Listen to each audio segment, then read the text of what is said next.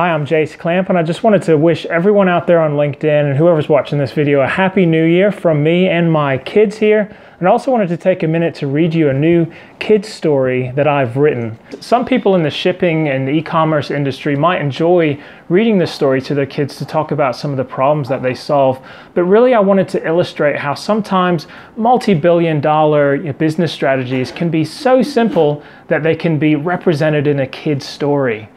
So it's called Speedy the Eagle, and we're still waiting to finish up some of the graphics and get the printing done, but I just couldn't wait to share it. So here we go. Speedy the Eagle knew how to go fast. He loved to ride the hot air way up to the clouds, tuck his wings tight to his body, and rocket back down to the ground. At the last minute, he'd spread his wings and swoop back up again. He also loved how when he was up high, he could see everything. He felt it was so easy to know what to do from up high. One day, while soaring, he noticed people getting impatient. They were frustrated with how long it was taking for things they'd bought online to come in the mail. The shopkeepers were perplexed. How could they give their customers the faster mail service they wanted? Faster mail service cost more money, which customers didn't want to pay. From his point of view, Speedy knew what to do to help shopkeepers make things go faster. First of all, he flew around to all of the shopkeepers, telling them that instead of them having to pay the mail company separately, they could team up as a group. He then spoke with the mail companies and won the shopkeepers fast mail services at cheaper prices.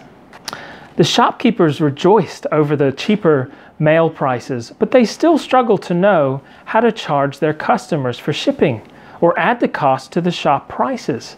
It was also still hard for them to pick which of the mail companies would deliver fast enough to keep customers happy while still costing the least. Once again, Speedy the Eagle knew what to do. He built a machine to learn all it could about the things the shops were selling and how they were mailed. It got so smart, it could look at something and know exactly how much it would cost to mail and what the best way to mail it was. The machine started giving the shopkeepers tips on what to do, which they loved because they sold more and had happier customers. With more sales came a different problem. Mail deliveries were leaving packages for people, but the packages were going missing. And this was very sad. Once again, Speedy knew what to do. He helped the shopkeepers to put extra choices on their websites so customers could pick the time of day they wanted their package to be delivered, or they could deliver it to a safe place nearby and pick it up when they were ready. Once again, Speedy had saved the day. As the shopkeepers sold more, people in other countries wanted to buy from the great shops they were hearing about. Sending mail to other countries was both complicated and expensive, so Speedy again decided to help.